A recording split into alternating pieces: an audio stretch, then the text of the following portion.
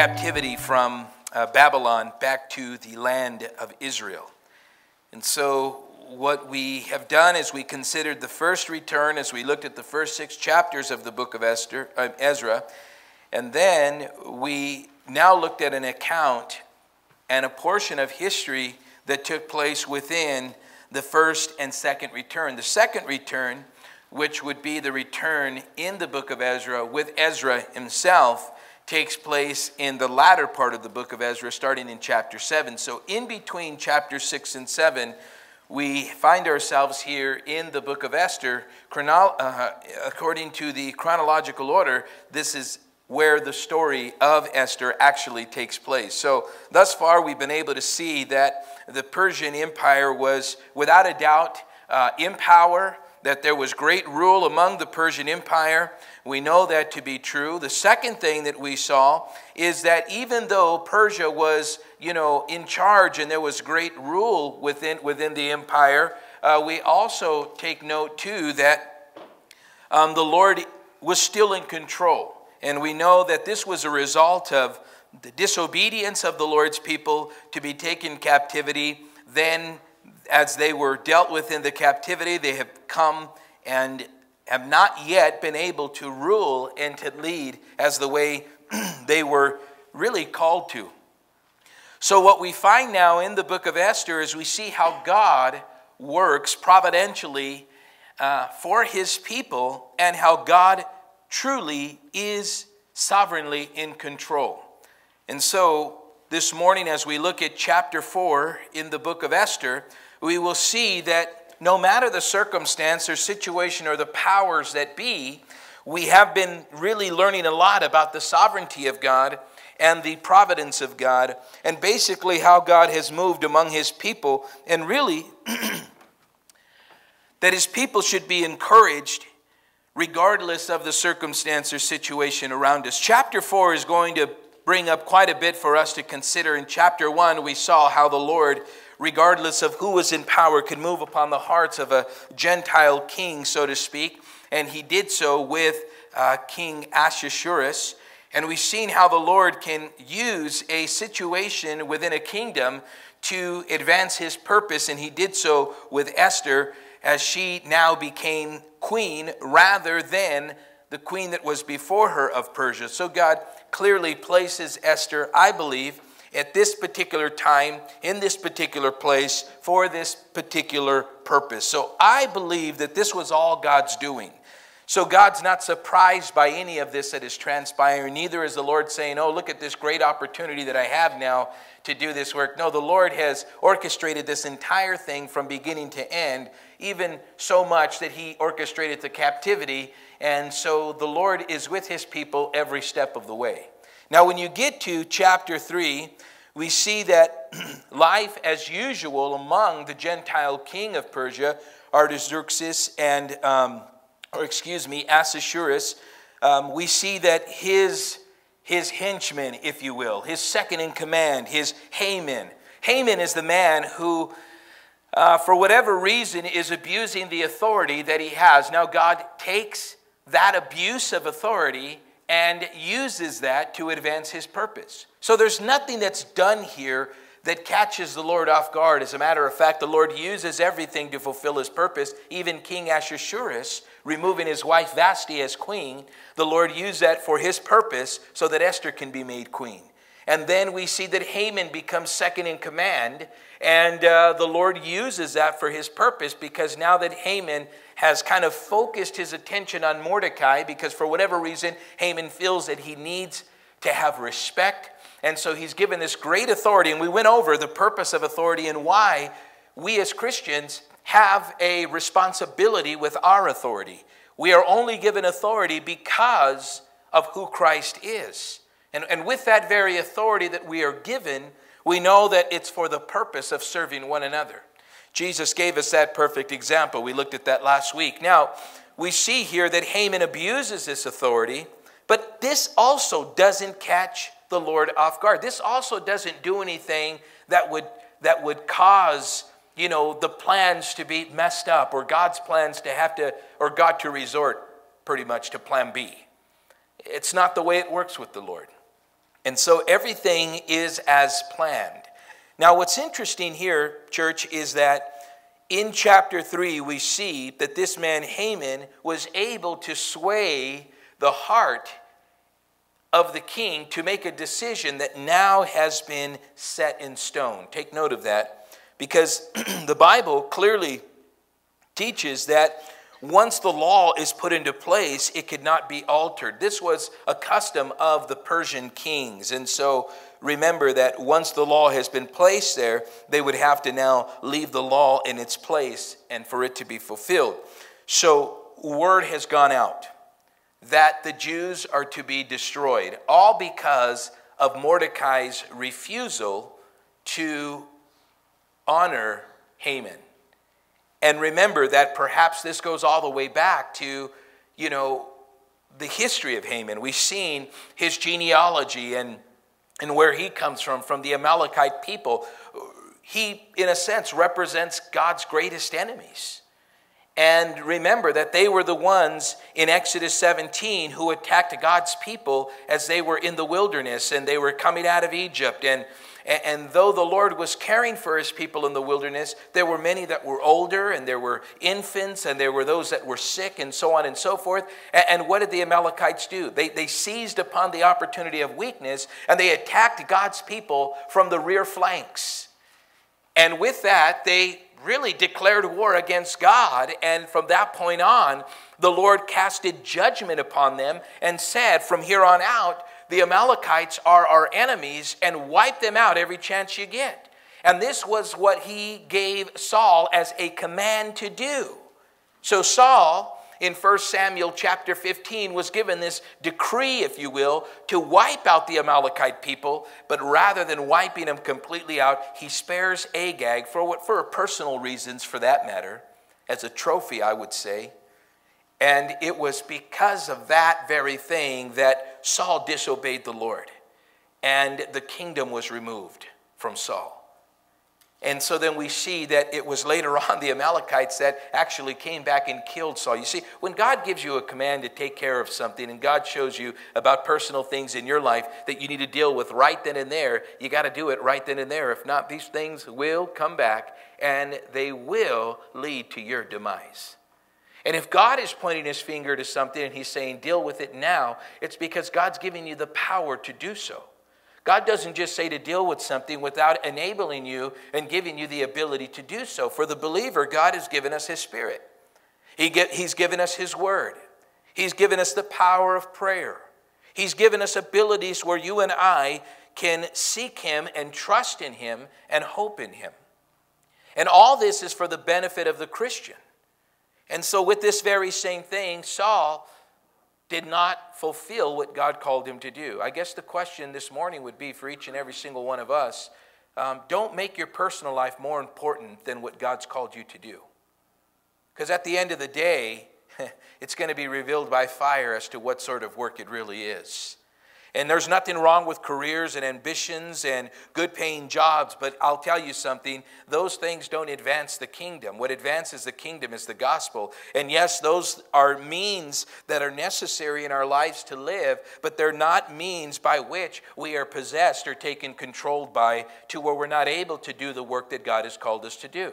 And so you look at these things and you say, these are here so that God can get the glory in my life. And this is why we are to always seek the Lord as to what his purpose and plan is for us in whatever season of life that we're in. Oftentimes, so many think that because they're living a good life, that they're living a godly life, and you're not living a godly life. All you're living is an earthly good life. And that will cease when this world ceases. So here you have Esther, who has probably the greatest career, the greatest purpose, the greatest plan, the greatest position, the greatest paying job. She has everything at her fingertips. Here she is, second in command, but the queen of this vast empire that has 120 provinces that is really ruled from India to Ethiopia. Vast.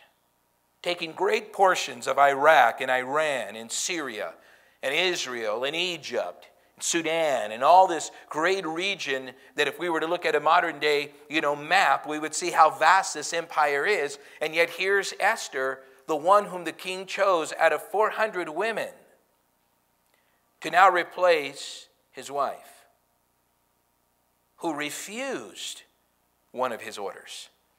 And yet what we find here now is that Esther has a position, Haman has a position, and Mordecai also has a position, because as we've seen, remember that when she was within the house of the king and the palace for that matter, and the Bible says in verse 9, it says, and she was moved with not only the maidservants and all that were with her, it says to the best place in the house of the women. We also see here that in verse 10, Esther had not revealed her people or family. Mordecai had charged her not to reveal it. And every day, look at Mordecai paced in front of the court of the women's quarters to learn of Esther's welfare and what was happening to her. This is interesting because it reveals to us that Mordecai also had a position. He had a position where he had the ability to go right to where the women's quarters are and be able to kind of check in on the welfare of his niece, who everybody thought was his daughter. And so what's interesting here is we also see at the latter part of the chapter that the Bible says here that in verse 21, it says, in those days while Mordecai sat within the king's gate. There's only two reasons to sit within the king's gate. One is for political reasons, for governing, for civil authority. The other is for, as it being the marketplace. But for whatever reason, we see that Mordecai was not there because it was a marketplace. Mordecai rather was there because it would seem that he had some type of influence even in the decision-making as to who the next queen of the Persian Empire would be. So I lay the foundation this morning in saying all of this for us to keep in the backdrop of our mind as we look at chapter 4, that everybody has a position. And last week we looked at these authority or these positions of authority that we have. How are we honoring the Lord with what he's given us? What I believe the body of Christ misses and loses today is we are clearly, as pastors, preaching to a very selfish group of people. And it's true. When you read the Word of God from Genesis to Revelation, the ones that had ulterior motives or hidden agendas or their desires were self-ward because they wanted to get something out of it, the end result was always disastrous for them. But as Jesus would give us the perfect example that all of this is for the purpose of bringing God glory. What does it mean to bring God glory? It means that everything we say and do is for him and not for us. Well, how do I bring God glory in my marriage? Then do what the Lord says to do in marriage to bring him glory. For the wives, the command is very simple. Respect your husbands. And for the husbands, the command is very simple. Husband, love your wife as Christ loved the church. I've been married 17 years and I fail miserably at that. And I think that oftentimes we become selfish and we lose sight and we read over these passages as if these scriptures don't apply to us because, hey, well, I've been here long enough. No, listen, nobody usurps themselves over Scripture. It's the very Word of God, if read and taken in properly, that breaks us and reminds us every single day that we're no really better than when we first started. We're still sinners in need of a Savior. We've been touched, yes, by the Lord, but we're no better than we once were. It's only because of Christ's righteousness. There's nothing you have done that has made you any better. It's all because of who Christ is. So the beckoning of his word and of his spirit and in prayer and devotion to the Lord is what we should be doing on a regular basis. Why? Because every day we're to repent of the sins that we've committed in our lives. And the whole purpose is that you've been given authority, I've been given authority, not because of who we are, but because of who Christ is and what Christ has done. And so with that, what do we do with the authority that Christ has given us? Well, you know what I do with it is I try to figure out where I can fit it into my life. No. You need to figure out where your life fits into what Christ has given you. Because then everything changes. I've learned so much since being the senior pastor of this church, and within this last year, realizing more and more my purpose in what the Lord has called me to do. And it all goes back to who Jesus is. Boy, I've had my ways, my ideas, my thoughts, my desires, and I'll tell you guys something, nothing has ever gone the way that I've wanted it to go. Even to this day. And that's not a bad thing. That's actually a good thing. What if the Lord would have given me what I wanted? It would have never been His will or His purpose. And what we need to understand is the authority that God has given us for the time that we do have it. If you do not know already, the Scriptures do teach that by this very thing, this is how you will be judged. The Christian does face judgment. 1 Corinthians 3. Don't lose sight of that. Esther will be judged. Mordecai will be judged. Haman will be judged. Ahasuerus will be judged. All these will be judged. And so God's purpose and plan has already been laid out. The believer on this side has the privilege and the opportunity to be a part of what God is doing, not because we have anything to offer Him. All because His desire is to work His purpose in and through earthly vessels, you and I. Why does God have to do that? Because God's at work.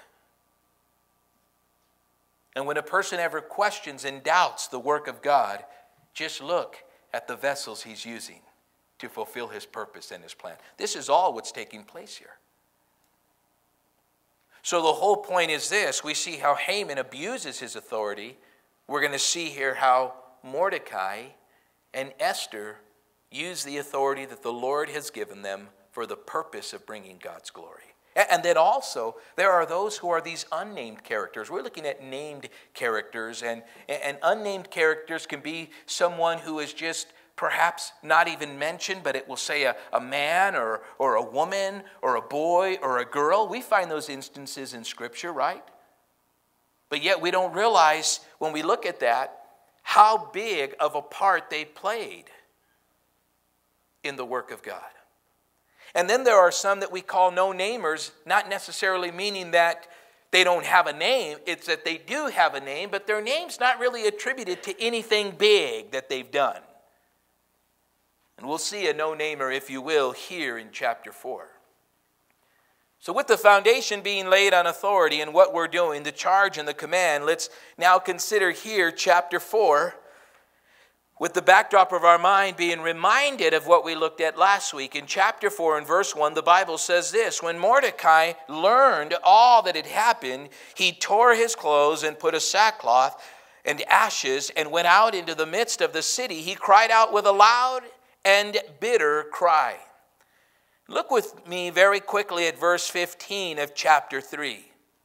The Bible says the couriers went out, hastened by the king's command, and the decree was proclaimed in Shushan, the citadel. Look at what it says here. So the king and Haman sat down to drink, but the city of Shushan was perplexed. You see, both the people of the Persians and the Jewish people were perplexed. They were perplexed. Why? Because out of nowhere, this decree goes out and says, every Jew must die. And remember, the date had already been given. Remember that Haman had come together with his men, and they casted lots, if you will. The Bible gives us the idea here in verse 7 of chapter 3. It says they cast pur, that is, the lot. And remember what we read about in Scripture in regards to this very casting of the lots. Yes, well, even though they casted lots, we know that it was the Lord's doing. According to Proverbs chapter 16 and verse 35, the Bible says that, yeah, lots may be casted, I'm paraphrasing, but ultimately the Lord is the one that chooses what is shown. So technically here, Haman is excited because in his mind, there is an expiration date for the people that he desires to ruin. And listen, guys, he's ruining all the people because of one man. And notice something here. With this in mind, he's upset because Mordecai does not give him honor, but Mordecai, true to his heritage. You see, we looked at that last week in great detail, the heritage of both men. Mordecai, true to his heritage, refuses to bow to him, and yet he says this is the date in which they would die. So the decree goes out. Remember, he gets the king to be able to, really the authority from the king, and then the word goes out, and these couriers in verse 15, as we just read, hastened by the king's command. So the people are perplexed. Now when the word gets to Mordecai, notice what it says here. When Mordecai learned all that had happened, he tore his clothes and put on sackcloth and ashes. What does this mean, to put on sackcloth and ashes? It's very simple. Jot this down if you're taking notes. The whole purpose of sackcloth and ashes really is an outward sign of inward distress. An outward sign of inward distress. And we see this used throughout the Scriptures, as a matter of fact. We see there in the book of the prophet Jeremiah in chapter 6 and verse 26. The book of Daniel in chapter 9 and verse 3. In the book of Matthew chapter 11 and verse 21, it was a sign of really something outwardly as they would put the sackcloth and ashes, and it was really of what was taking place in the heart, that there was sorrow, that there was mourning, but it also referred to repentance. 2 Samuel in chapter 1 in verses 11 and 12. In 2 Samuel chapter 13 in verse 19. It also was a sign of repentance. We've seen that in the book of Jonah also in chapter 3. And so the taking on of sackcloth and ashes was not only just a time of sorrow and mourning and grieving, but it was also a sign of repentance, a turning to the Lord. And so here we could say that when Mordecai learned all that had happened, his came really as a result of perhaps, I think, a little bit of both. It would seem here in verse 1, it says, and he cried out with a loud and bitter cry. Notice that this is him crying out. It doesn't say to the Lord, but it would seem perhaps that Mordecai knew that his action caused this issue. Him not giving honor to Haman. And so in a sense you see here that really perhaps Mordecai is now taking this more, it's already personal, but more as this was my doing because I did not honor this man. And so what you have now is you have Mordecai here just looking at this, and the Bible says this very clearly, that he cried with a loud voice, and it was a very bitter cry. And so he also knew, I believe, of the law that is written by the Persians, in that the law could not be altered. So remember there in chapter 1 in verse 19, when King Ahasuerus' wife, Vashti, didn't come and reveal herself in front of him and his drunk friends. And so because she refused to reveal her beauty to these men, and there are various reasons as to why she didn't, the people or his men looked at that as if she was refusing a command and an order from the king.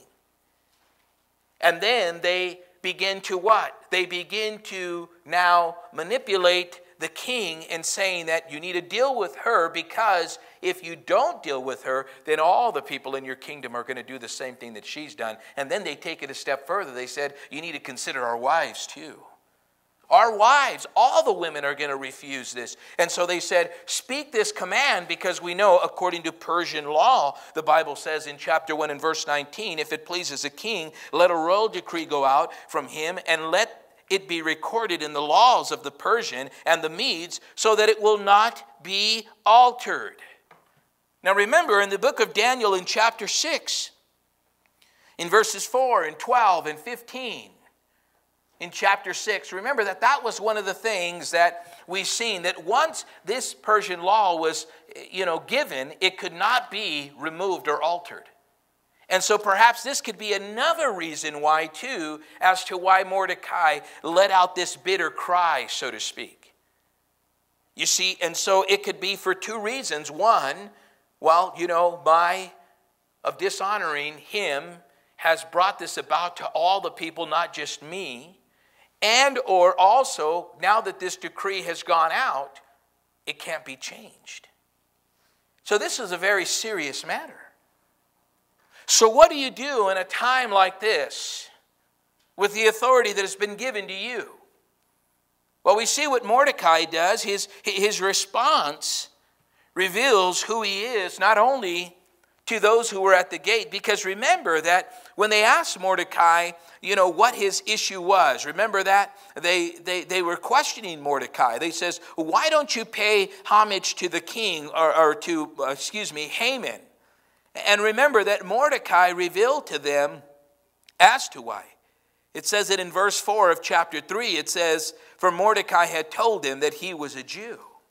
So this is why we believe that Mordecai was more faithful to his heritage than anything, because as a Jew, he knew exactly what Haman represented. He represented, first and foremost, God's enemy. Why? Because of Haman's people, that he was an Amalekite. And so the issue goes all the way back to when the Amalekites attacked God's people. And the Amalekites shouldn't even be on the scene here. But remember, this is the last time we hear of the Amalekite people in Scripture. They should have been wiped out when God gave the command to Saul. And Saul didn't do it.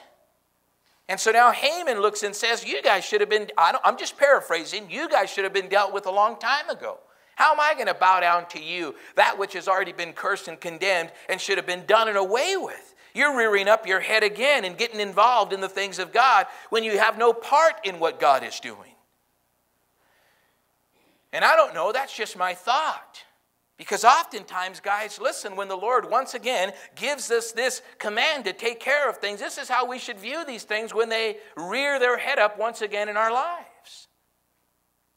And so here, looking at this for a moment, we could see too that perhaps it's the Lord finishing what he started. Why? Because God ordered Saul, who was of the tribe of what? Benjamin, to wipe him out. Well, Mordecai is from the tribe of Benjamin also. And so we could see here that regardless, listen men and women, if we don't do what God's called us to do, he will use someone else. Ultimately, God's going to fulfill his purpose. The buck doesn't stop with you. And if the Lord knows that you're not going to do it, he'll just push you aside and raise someone else up to go and fulfill what he's called. Listen, God's not up there sad and worried. Man does. I get sad and worried when I see people not fulfilling their callings and not keeping their commitments. But just because I get sad and worried and emotional behind the whole thing doesn't mean that God does, because he doesn't at all whatsoever. God will just raise someone else up. Why? Why shouldn't God get all emotional behind it? Because that's not the God that we serve.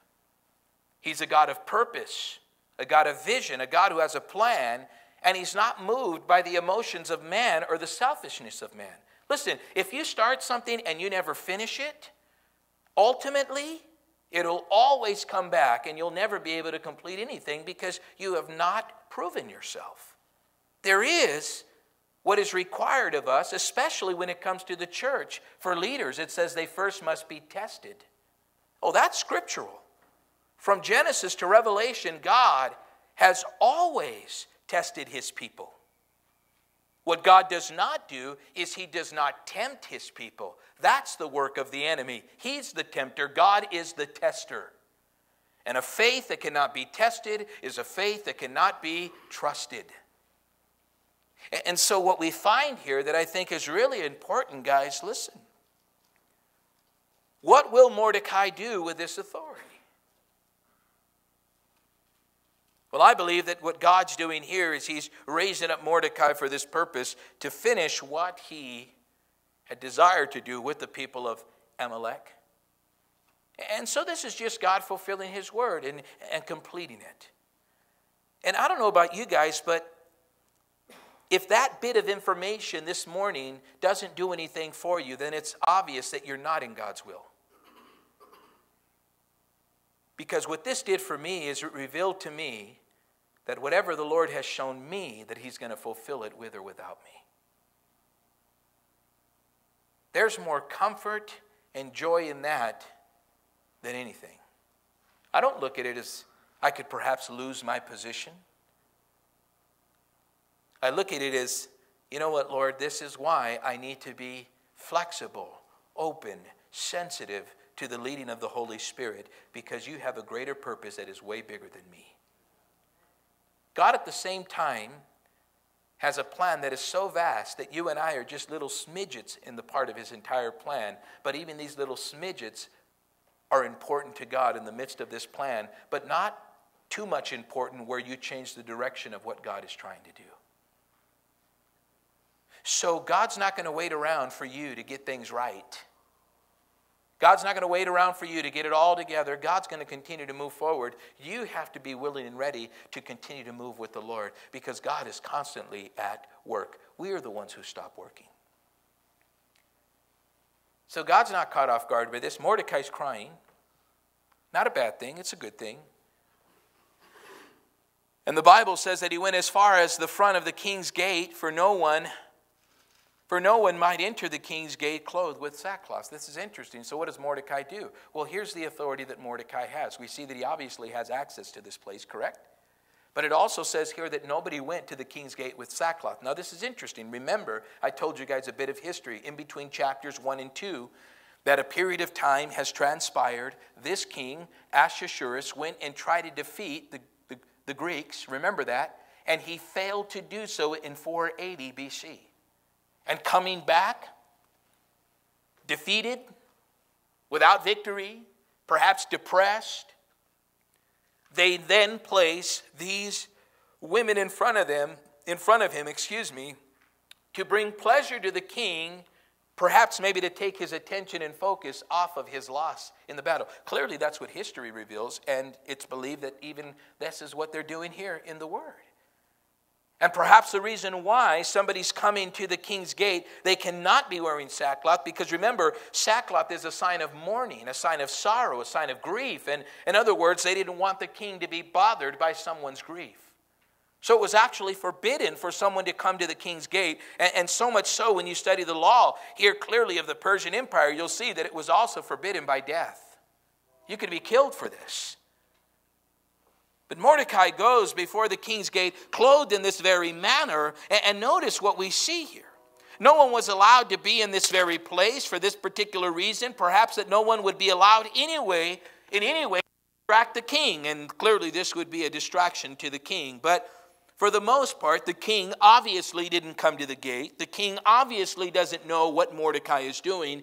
And neither does, if the king don't know, listen guys, that means that Esther has no clue. All this Mordecai is doing as he hears the horrible news and also reads in his very own hands the death sentence that now has been delivered to God's people who have just recently come out of captivity, rebuilt their temple, and now have been living in obedience to God's word. And when God's people begin to do what honors the Lord, the enemy comes in full swing to try to attack. Mordecai takes it a bit personal, as he did from the get-go by not honoring this man. Mordecai lets out a bitter cry. And so we see here that Mordecai's going to the gate served its purpose. Take note of that. He got Esther's attention. And we cannot be silent when lives are at stake. And this is what Mordecai's doing. Lives are at stake. It wasn't just his life. It's the life of all the Jewish people in the land. And the Bible is very clear, according to Proverbs chapter 24, and verses 11 and 12 reveal to us the type of heart that you and I are to have as Christians. When lives are at stake, it says this: deliver those who are drawn toward death, and hold back those stumbling to the slaughter. If you say, surely we did not know this, does not he who weighs the hearts consider it? And he who keeps your souls, does he not know it? And will he not render to each man according to his deeds? Deliver those who are drawn toward death. We're not to remain silent. And this is what Mordecai was doing. He was going purposefully to get attention. Now we see here in verse 3, look at, and in every province where the king's command and decree arrived, there was great mourning among the Jews, with fasting, weeping among the Jews. Notice that, with fasting and weeping and wailing, and many lay in sackcloth and ashes. Here's what's interesting. What we see here is that the people imitate Mordecai's response.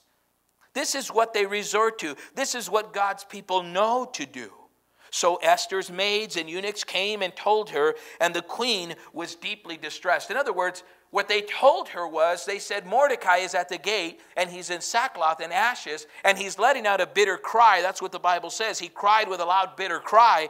And so now she gets word, and they're telling her, hey, your father, who's really her cousin, so to speak, they says, hey, he's out there and he's just crying bitterly, and there is sackcloth and ashes, and she already knows that it's a sign of mourning. What could possibly be going on? So what does she do? The Bible says, then she set garments to clothe Mordecai and take his sackcloth away from him, but he would not accept them. In other words, she's like, you really need to change, because if the king comes out, Mordecai, you're done.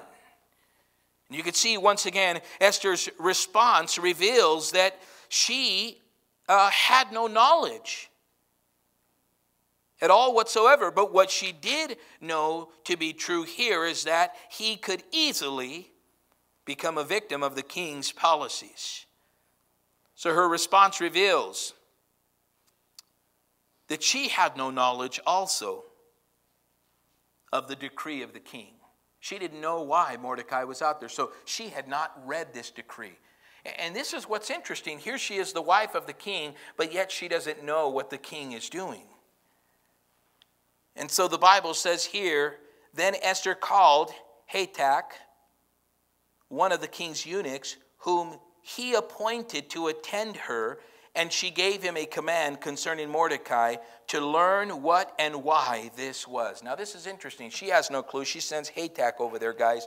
Listen, and we don't know who this Hatak is. All we know is that this is a Persian name, and the name means verily or truly. But this Hatak, guys, listen, now is placed in a position where probably one of the greatest decisions of the day has to be made, and this Hatak is given this responsibility. Notice that we can learn from a person, Hatak, that we don't even know. We see that he faithfully uses his authority, and not realizing that the authority that he was given and the position he was given really was ordained of the Lord. The Bible says here that Hatak, one of the king's eunuch, as he goes, the Bible says in verse 6, so Hatak went out to Mordecai in the city square that was in front of the king's gate. You see, God uses the most unlikely people, guys, to fulfill his purpose and his task. A nobody. And this Hatak, his task was very great. You know, I remember when I was in India, I was asked the question as to, you know, the feeding of the 5,000, and we were doing a Q&A, and one of the people asked, you know, well, who is this little boy that gave Jesus, you know, the loaves and the fish? And I says, I don't know. They go, well, why don't you know? I says, well, I don't know. The Bible doesn't put their name there. Well, don't you know everything about the Bible? That's how they told me. And he says, wouldn't you know his name? I said, there are many people who are not mentioned in Scripture. What about the friends that lowered their friend down that was sick? And while Jesus was teaching, we got none of their names at all whatsoever. As a matter of fact, even the guys that did the work for Paul or Saul of Tarsus when they were going to wipe him out, those that lowered him down through the window so that he could escape, there's no record of who their names are, but yet their positions were of great importance, and what they did brought great enlightenment to the Word of God and the work of God. But just because we don't have a person's name, I love that. Some people are not to be recognized in the ministry, and perhaps, I don't know why that is, but I do know this for sure, is that none of us should have a desire to be recognized. And notice something here. This man, Hatak, here is coming, And his position, he probably looks at this and probably considers, wow, okay, I'm going to go talk to Mordecai and find out why he's doing this. Here with garments in hand, and Mordecai told him all that had happened to him and the sum of money that Haman had promised to pay the king's treasuries to destroy the Jews. Notice this, guys. Mordecai's position, guys, was one of authority. And we know this to be true because it says this, and he also gave a copy. You see, only those in a position of authority would know, and perhaps maybe Haman, I don't know, just this thought, make sure Mordecai gets a copy. But a copy was given also, written decree for their destruction, which was given at Shushan the citadel. Notice this, that he might show it to Esther and explain it to her, and that he might command her to go into the king to make supplication to him and plead before him for her people. So Mordecai requests for Esther was to go before the king. He says, you got to go. So Hatak returned and told Esther the words of Mordecai. You could only imagine now that Esther now hears this, and guess what's being said to her? Your people are going to be wiped out, and your dad, they don't know that it's really her cousin, but your dad Mordecai out there is saying, you got to be the one to go to the king. Then Esther spoke to Hatak and gave him a command for Mordecai. So now here's Esther's response. And it says this in verse 11, all the king's servants and the people of the king's province know that any man or woman who goes into the inner court to the king who has not been called. Let's stop right there just for a moment. You know what she's saying to him? She's saying, look, I understand what you're saying. I understand very clearly. I know the severity of it. But keep in mind, guys, chapter 1, verse 19 says that once this law has been decreed, there's really no altering it. It's already gone out. Esther understands that very well. Mordecai understands that very well. But Mordecai is still asking her, listen, you have access to the king. You go. Her response is, I can't just go to the king. Nobody can in all of the province. None of the men and women who lead at all whatsoever, none of us can go before the king unless by appointment. Talk about an interesting relationship that she has with her husband. Only by appointment. And he has but one law, put all to death. You know what she means by that? She's not talking about the decree that was given. She's saying this, if you go uninvited, you're put to death. No one is to bother the king. No one is to go before him. And especially in this case, you know, look at what Mordecai, she's not refusing, but notice what she's letting him know. This is very difficult. You see, guys, when the Bible reveals to you and I, and Jesus made it very clear in the Gospels, what's impossible for man is possible with God. And all Esther is saying, she's not saying no, she's saying there is impossibilities in the way. And what Mordecai is asking really is a simple thing. You have access to the king. You found favor in his sight. He delighted in you. You're his wife. You replaced the one who rejected him and refused him. You made him happy as he came back from war. He was defeated, rejected, perhaps discouraged, and yet you made him happy. You brought joy to him once again. And all I'm saying, Esther, is, listen, do you not understand that you're the one that can help all the people? Perhaps at that moment, maybe for a second, I don't know, guys, but I just want to interject this thought. Perhaps now the realization comes to Esther as to her realizing the cost and the price that she paid to become the wife of the king. It cost her her purity. And as difficult as it might be for some, it was her purity before marriage. She had to give that to the king before he found favor in her sight. A Persian king under Persian rule. I don't agree with this movie that was done and they show that perhaps she didn't give herself. No, biblically she did. That's the high price that was paid for her to be in the position that she was in. And God used the wickedness, the lust, the sexual immorality of this king And he honored his daughter Esther. And she gave up what costed her everything, ultimately to save her people. And perhaps, I don't know, but maybe this is where the realization came into Esther's mind, realizing now, wow, what a price that was paid for God's people. You see the picture here now? He who knew no sin became sin. Jesus gave up his purity because he became impure. Your sin, my sin, to save his people. I don't know, but maybe this is where the thought comes into play. We do a lot of thinking, don't we? And then when we realize that God's plans are greater and bigger than ours, then we realize where the strength and the power came to make the decision and say, yeah, that wasn't me, that was God all along. Think about that for a moment. This is, to me, is a very powerful, powerful exchange and conversation here. And God uses the wicked, distorted ways to bring good out of it. And he did. He did. Ahasuerus was a wicked man, driven by lust and power and wealth and sexual immorality. But that doesn't last forever. Even in the midst of such wickedness and sin, God still has a remnant. Esther was that remnant among the 400 women. She was God's remnant, representing his remnant among the Persian Empire that was about to get wiped out. She says, I can't go before him like you want me to, Mordecai. This is what the law says, except the one to whom the king holds out the golden scepter only by invitation, that he may live. Yet I myself have not been called to go into the king these 30 days.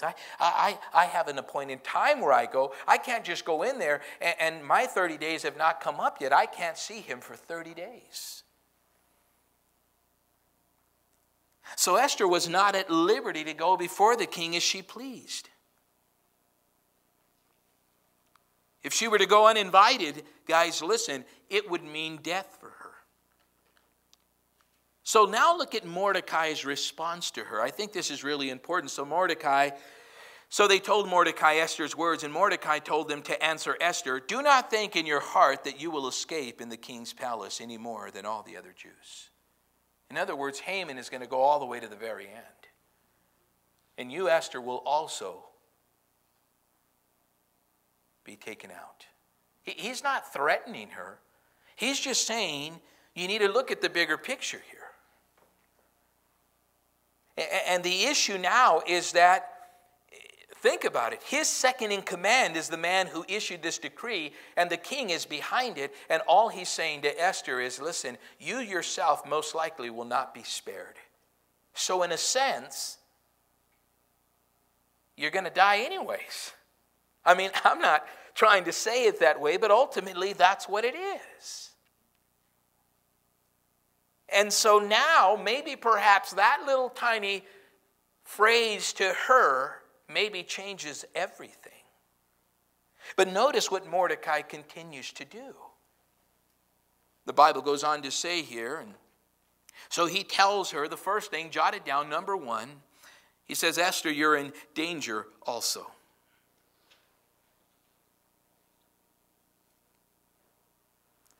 He says, everyone is in danger, all the Jews and even you. And notice what he says in verse 14. For if you, speaking to Esther, remain completely silent at this time. Because remember what I said, guys, when lives are at stake, we're not to remain silent, correct? He says, but if you remain completely silent at this time, relief and deliverance will arise for the Jews from another place.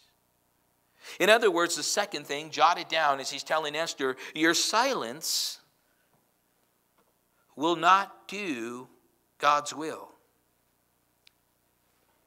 It will not do God's will.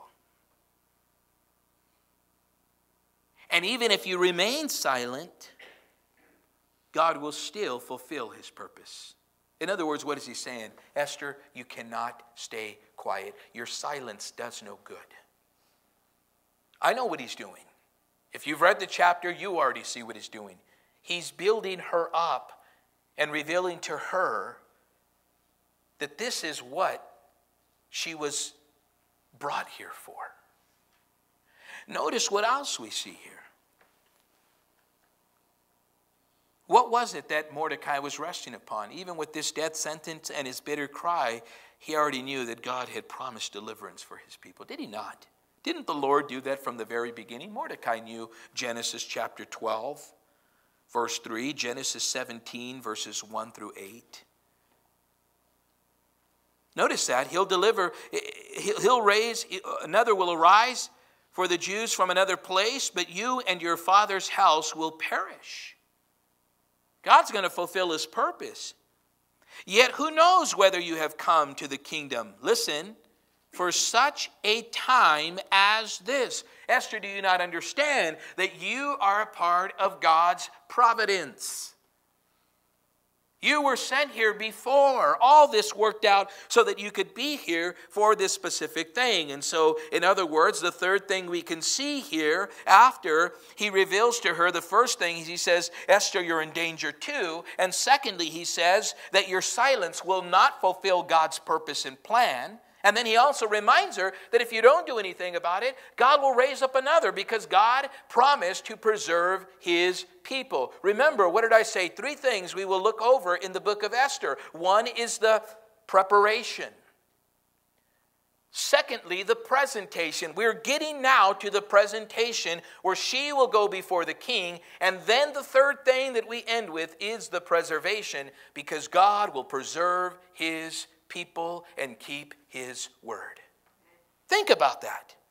And so, the third thing as he goes on now to say here, guys, listen, is that he says, the Lord has brought you to this place for a reason. The Lord has brought you to this place for a reason. That's what he says there at the end of the verse. He says, yet who knows whether you have come to the kingdom, to this kingdom for that matter, for such a time as this. For such a time as this. Esther, do you not understand that you've been brought here for a purpose and for a plan? The worst thing you can do, guys, is never fulfill what God brought you to do to begin with. And every obstacle, every circumstance, people, selfishness, ambitions, and desires will be the greatest enemy to you fulfilling what God's called you to fulfill. Because when God uses the people that he's brought for this place, whether it's you or you fail to do so, he's going to use someone else. He gets the glory. I'd rather be a part of God getting the glory regardless of what I get out of it. Esther, understand that your place there is for such a time as this. You thought being queen was the greatest position and title you can get. No. It's what God placed you there for. Because ultimately, this is where God gets the glory. Then Esther told them to reply to Mordecai. Here's her response, guys. Listen, and we can see that she hears Mordecai's response. And we could see here that her spirit is lifted as if she realizes the greater purpose, in a sense, in her life. She realizes now that it wasn't just about being queen, it was about being one who can have a great part in God's greater purpose and greater plan. Think about that for a moment. So we could see here by her response, and look at what happens. We see her encouraged. Jot that down. Esther's encouraged. Look at verse 16. Go gather all the Jews who are present in Shushan and fast for me. When she says fast for me, she's not taking a time of fasting and prayer and saying that these two things are separate. No, as a matter of fact, we see all throughout Scripture that fasting and prayer are often linked together. And some of the most notable passage that we see this in is in Luke chapter 2. and also in Luke chapter 5. Fasting and prayer is something that is needed. And what is fasting? Notice what she tells them here in regards to the fast. She says, neither eat nor drink for 3 days, night or day. Notice that. And people have often asked the question as to why is there a need to fast? Well, I think it's very important to fast here. Why? Because what is biblical fasting? Well, this we do know for sure, guys. Listen, there's nowhere in the Bible where we are commanded to fast. Nowhere. The only people that were commanded to fast in Scripture was only once a year. And that's given in the book of Leviticus in chapter 23. And that was during the Feast of Atonement. The Jews were to fast for that one day out of the year. So what is the purpose of fasting? Oftentimes people have taken fasting in a sense to make it seem like they're more spiritual than the next person. Guys, listen, all fasting is, let me give it to you in a very simple form just so you can understand what fasting is. Fasting means to focus. Jot it down, it's the truth. Fasting means to focus. What fasting does and has always represented in Scripture is a person setting themselves apart to focus upon the Lord for a period of time so that they can hear from the Lord. Sometimes you just need to stop and you just need to fast so you can hear from the Lord. Let me say that again. Sometimes you just need to stop so you can focus on the Lord to hear from the Lord. Fasting means focusing upon the Lord. And so I love that within the Scriptures that it's not a command. As you can see, I hardly pass up a meal. But fasting also is not just food. As a matter of fact, here's a couple of things that we see. Fasting, yes, requires and demands a focus upon the Lord. And nowhere is it commanded in Scripture. But we see in the New Testament also that there's no commandment to fast, but Jesus did fast. So we do see the importance of fasting. So there's nothing wrong with what Esther is saying here. We do see that fasting does serve its purpose. In Matthew chapter 4 and verse 2, Jesus fasted. According to Matthew chapter 6, in verses 16 through 18, and also Mark chapter 2, verse 20, we see that Jesus also expected his disciples and his followers to fast. So now the question is, am I fasting? Have I fasted? Am I obedient? Am I disobedient? Listen, there's reasons why we're to fast. And it's to your benefit. So why are we to fast? So we could look more spiritual than the other? No, Jesus rebuked the religious leaders of the day for that. But there are 3 types of fasting in Scripture. The first one, jot it down if you're taking notes,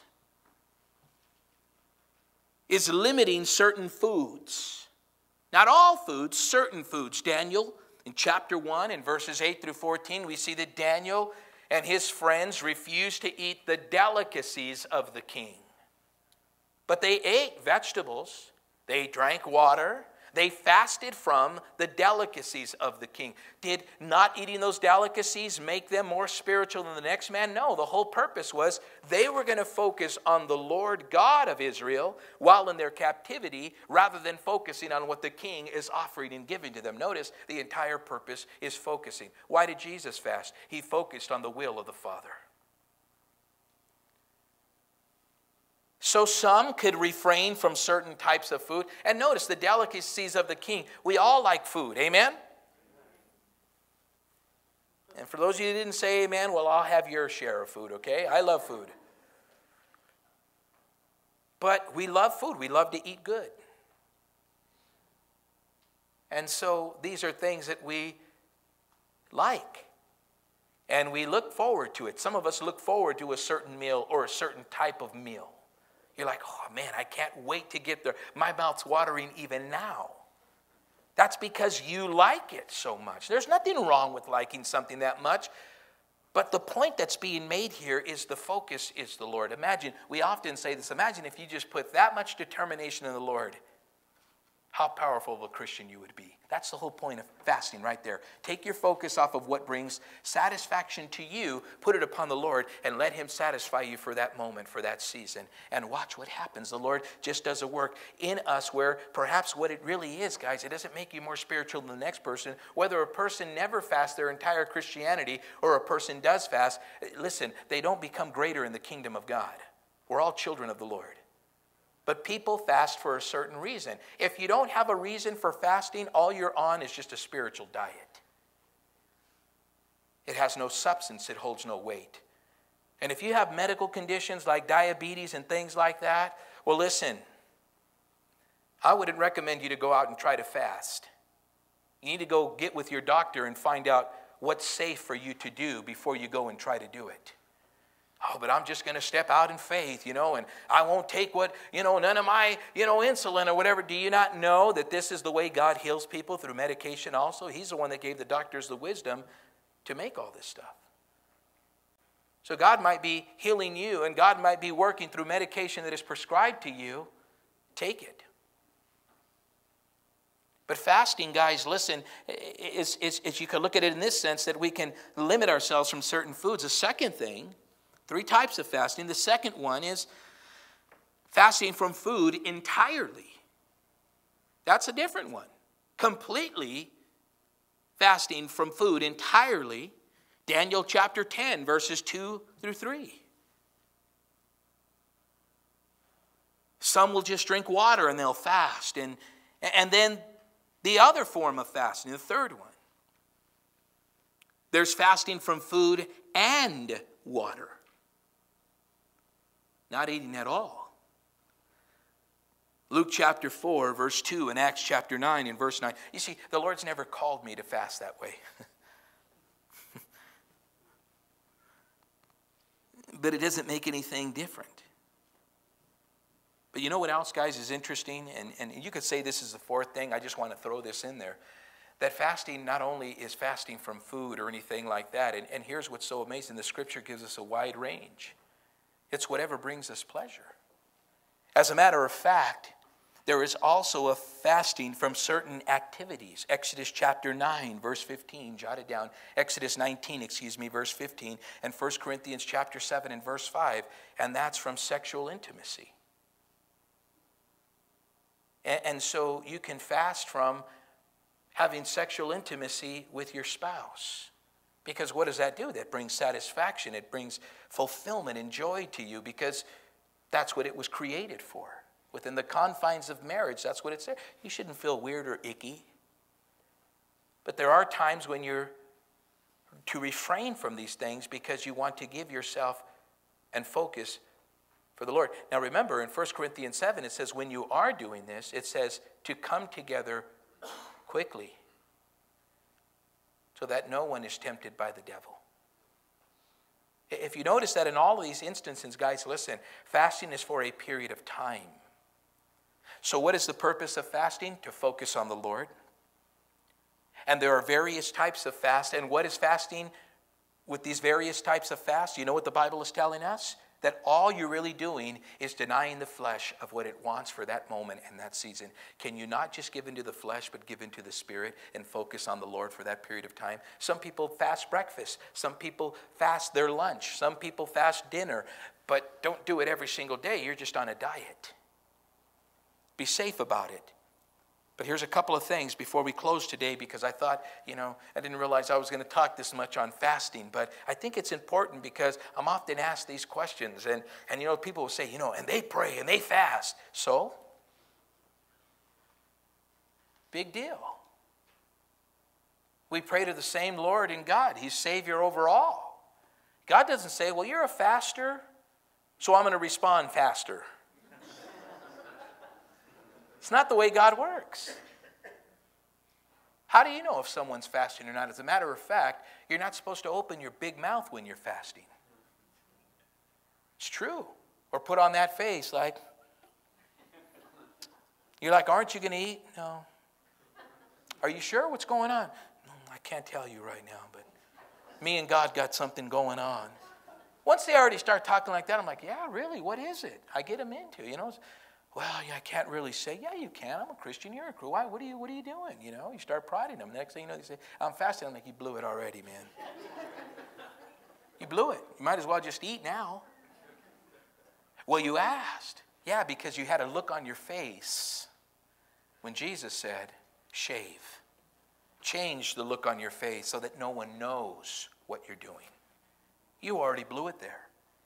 You see, fasting doesn't make you any greater. That's the point that Jesus was making there. Fasting is for the individual, and fasting is so that you can focus on the Lord. What do we need to fast from today?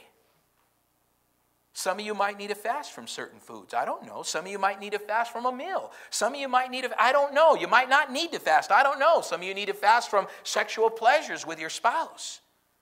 But whatever the case might be, some of you need to fast from watching TV. The one-eyed devil. Television. Some of you need to fast from other things. I don't know what it is, but I'll tell you what, if you're thinking, well, I need to press in, I want to hear from the Lord, I want more from God, then you know what fasting is? Just taking time and saying, Lord, I'm giving this to you. Because you know what fasting really is, guys? It's not only focus and focusing on the Lord and denying the flesh of what it wants. Listen, fasting is also dying. You're bringing your flesh into submission. And so however that equates to you, don't ever lose sight of this. The Bible never commands us to fast. So it's not a command. And God will answer your prayer whether you fast or you don't fast. He will answer his children with a yes, no, or not right now. Fasting doesn't make you more spiritual than the next person. It's you focusing on the Lord. And if that's what you want to do to receive from the Lord, then that's fine. And if we do it together as a group of people, that's even better. So it's a good thing. It's just something we can practice. Like when you tell somebody, hey, maybe you should read the Word. Maybe you should fast. Maybe you should pray. It's just one of these other added benefits that we have as Christians. And notice what its purpose is for. To what? Bring us closer to the Lord. Focus on the Lord. Notice that it has nothing to do with you. It has everything to do with the Lord. That's what fasting is. I love that, man. I love it because now I don't feel like I have to fast. Though at times I feel that maybe there is time for me just to get away and get to the Lord and just me and him and no cell phone and no TV and a couple of hours. You know, that's all I say is I say, hey, I want to get away with the Lord. Really what I'm saying is I'm going to fast for a moment to deny my flesh of what it wants. It wants to be on social media. It wants to be texting. It wants to be looking at emails. It wants to watch a show that is a show that doesn't really benefit at all whatsoever spiritually, but to get away to a place where you can seek the Lord. That is fasting also. It's setting yourself apart so that you could focus upon the Lord. And this is why we see the various fasts, but notice what she says. She says, gather all the Jews, and she says, and fast for me. Neither eat nor drink, listen guys, for 3 days. Day or night. My maids and I will fast likewise, and so I will go to the king, which is against the law, and if I perish, I perish. Wow. You notice what it says here? She's saying, I'm all in. I'm going to let the Lord have his way. This is what Esther is saying. She says, let's go before the Lord, because this has been for such a time as this. And let's all pray. Let's all seek the Lord. And what was the whole purpose? She says, fast for me. Jot these things down very quickly, guys. Listen, first thing when it comes to fasting, jot it down, very important. The book of James in chapter 1 and verse 5 says this, that we're to ask the Lord for wisdom if we lack wisdom. Before you fast, ask the Lord for wisdom. First thing you need to do when you start to fast. Ask the Lord for wisdom. Because fasting has to have a purpose. If it doesn't have a purpose, you're just on a spiritual diet. That's about it. Second thing that we see here that she said was she said fast for 3 days. So in other words, we're to set a time. There needs to be a time frame in which we fast. Here it's 3 days. Jesus fasted for a longer part, 40 days. Some fast less than that. Some fast more than that. Some fast a day. Some fast a meal. Some fast a time of the day. It doesn't really matter, but you have to set a time because setting a time has a purpose. And fasting is not for you to change God's mind. Fasting is not for you to change the direction of what God is doing. Fasting is for your benefit. And fasting is so that you can really see what God is doing and has already determined. And so your fasting doesn't change God's decision. Oh, I'm going to fast because I want God to do this. Fasting has never been for that purpose, ever. It's for the benefit of the individual to have greater clarity as to what the Lord is doing.